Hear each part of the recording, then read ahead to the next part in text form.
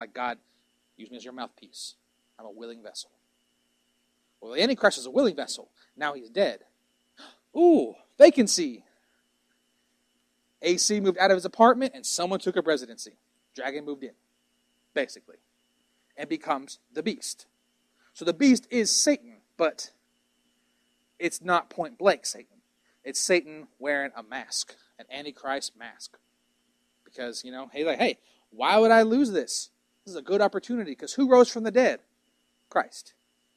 Well, if I step into this shell right here that's not being used no more, what's that look like? I can be the Christ. See? If you worship me, that makes me the Christ. What a warped way of thinking the devil has. I mean, seriously. Absolutely. And everything the devil does is mimicking God. Everything he does.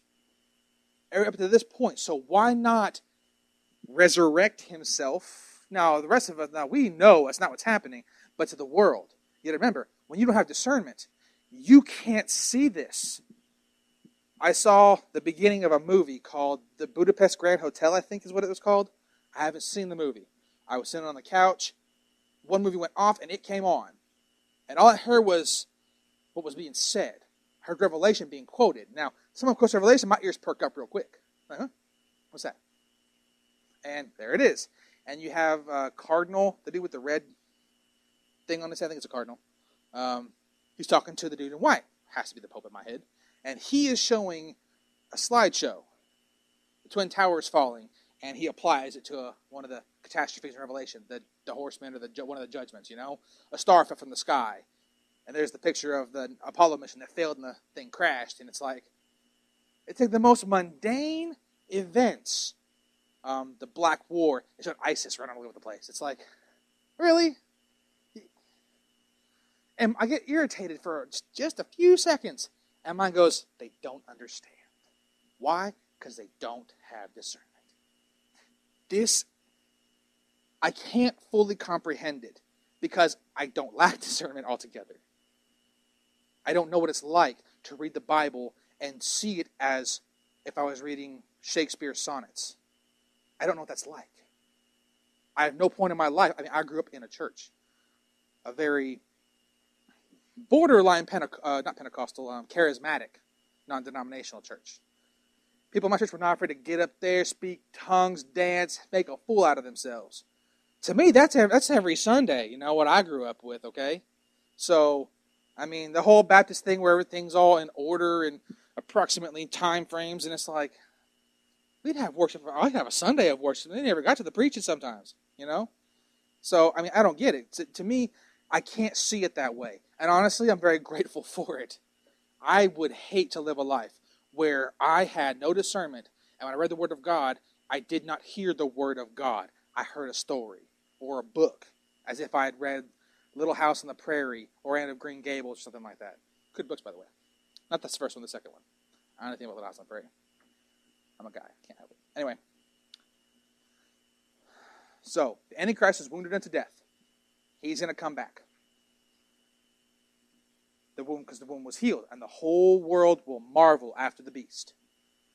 So you have the Antichrist, who is now indwelt by Satan himself.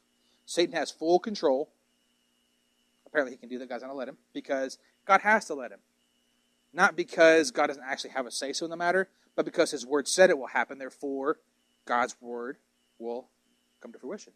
So by God's word, even Satan's authority is given. All the destruction and chaos he's going to pull off is only because God's word said he would. Or said he could, I guess.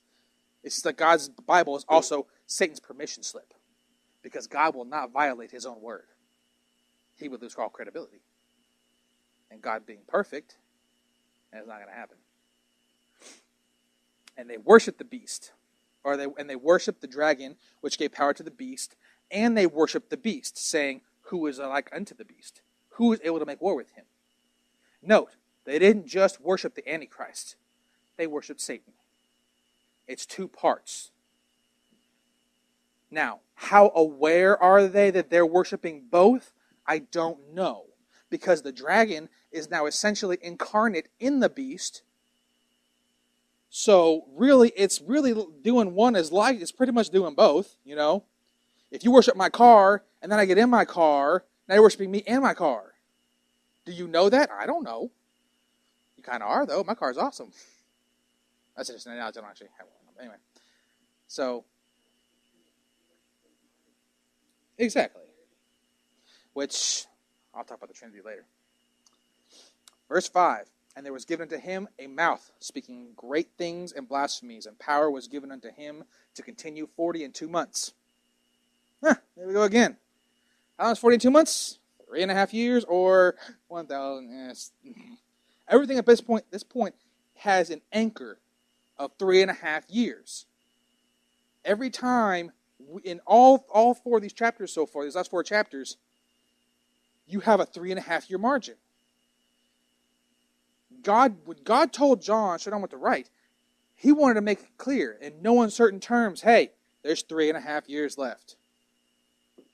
That's it. Get with it. Of course, one of the next coming up scriptures kind of sucks for everybody else, but we'll get to that. So we know, at this point, the beast has authority for the next 3.5 years, and that's all he has left. 6, and he opened his mouth and blasphemed against God, to blaspheme his name, and the tabernacle, and them that dwell in heaven. It's not heaven, those that dwell in heaven. He will blaspheme, talk smack, crap, and everything about everybody having to do with God. Why? Well, I have a theory. Again, North got shut off. He can't gripe at North no more. So he's going to go down here, jump in his AC shell, and all of a sudden he's going to gripe to everybody. The whole world's going to hear it. He can't gripe to God no more. He has nothing better to do with his time. Plus, I mean, literally, you cannot kill a Jew every 60 seconds. You can't kill a Christian every 60 seconds. He's got to have something to do with his time. He's going to have to wait a little bit, so he's going to have to gripe, complain, try to make himself look good, and take every soul he can from God. That's the only thing he really cares about. I hate when I do that. Oh, too far. And it was given unto him to make war with the saints and to overcome them. And power was given over him over all kindreds and tongues and nations. All that dwell upon the earth shall worship him, whose names are not written in the Lamb's book of life from the foundation of the world. From Adam's creation to this moment in time, if your name has not been written in the book of life, which means if you have not given your life to God, you will worship the beast. I have been only able to take this one way. If you're not saved by the mid-tribulation events, you cannot be saved. I cannot say that for 100% certainty. But what I just read, if their name was not written in the book of life, or all that dwell upon the earth shall worship him, whose name is not written in the book of life. I don't see any room for interpretation there. I don't see any symbology there. Or symbolism, sorry. Symbology is not a word for the record. It's from a movie. This guy goes, what's the symbology? It's like, and ever since I saw that stupid movie like 10 years ago, that word that's to jump into my head, I'm like, it's not a word. Of course, the guy says it, the movie corrects him. He goes, symbolism is the word you're looking for. It's like, yeah. I still say it. But, I mean, I'm sorry, I don't. This is not a symbolic reference. This is a statement. This is how it's going to be. Authority was given to him. If you're naming the book, you will worship him. If any man hath an ear to hear, let him hear. He that leadeth into captivity shall go into captivity. He who kills by the sword will die by the sword. It's a statement. It's saying you have time to make a choice. If you want to be a captive, be a captive. If you want to be free, be free. You have a choice. Not choosing is a choice you make. You cannot sit on the fence. You cannot be neutral. You are either for God or against God. In Revelation chapter 4, chapter 3, the church of Laodicea, he says, because you are neither hot nor cold, you are lukewarm, I will spew you from my mouth. It's either be on fire for God or go to hell. It's either be on fire for God or be on fire. That's your only two options. You know? And I beheld another beast coming out of the earth. And he had two horns like a lamb, and he spake as a dragon. He spake as a dragon. So, when we have as or like unto, it's mirroring. Everything Satan does is as Christ did. It isn't what Christ did because he can't achieve what Christ achieved. It's like it. It's as it. This beast speaks as the dragon, and he exercises all power of the first beast before him, and causeth the earth and them which dwell therein to worship the first beast whose deadly wound was healed. He is doing literally what Satan is doing. Christ comes and is perfect. He performs signs and wonders. The Antichrist is going to come, try to be perfect, fail miserably, but in his mind, he's going to do it perfect. He's going to be bad perfectly. So that's about as close as he can get. And then he's going to bring up a little fart knocker who's going to come up and try to be him. It's literally the blind leading the blind.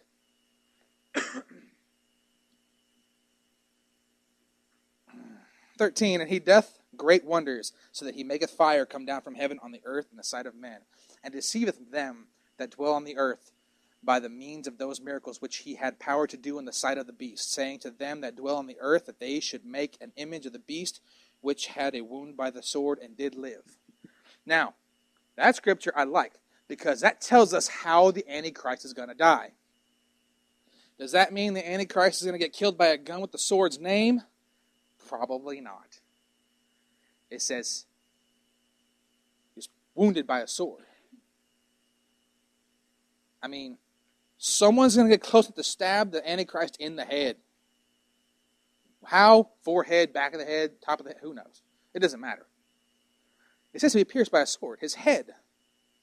You know, it's someone in the inner circle, I think, or who's really, really good at the whole incognito thing and walks amongst shadows and all that. Someone's going to be really, really smooth operator, you know. It might just be an assassin. You know, it might be a Christian. Who knows? You know, it could be anybody.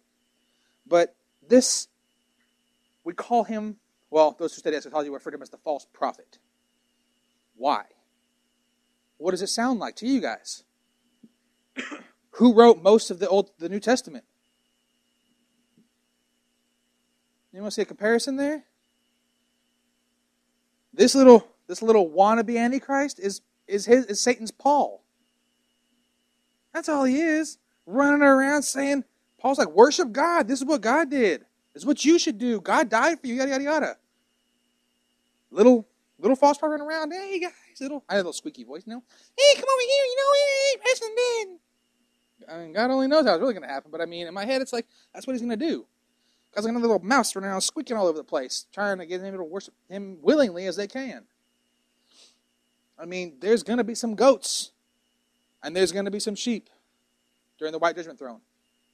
There's going to be people who were undecided. Again, to be lukewarm is to burn, one way or the other. There will be some that survive, though. And obviously, they did not choose to serve. Because all that served were the chaff that were bundled up and thrown in first. They were, when Christ comes down, ascends from heaven for his second coming, at that point, he'll make war with the beast. And he'll destroy them. We know that.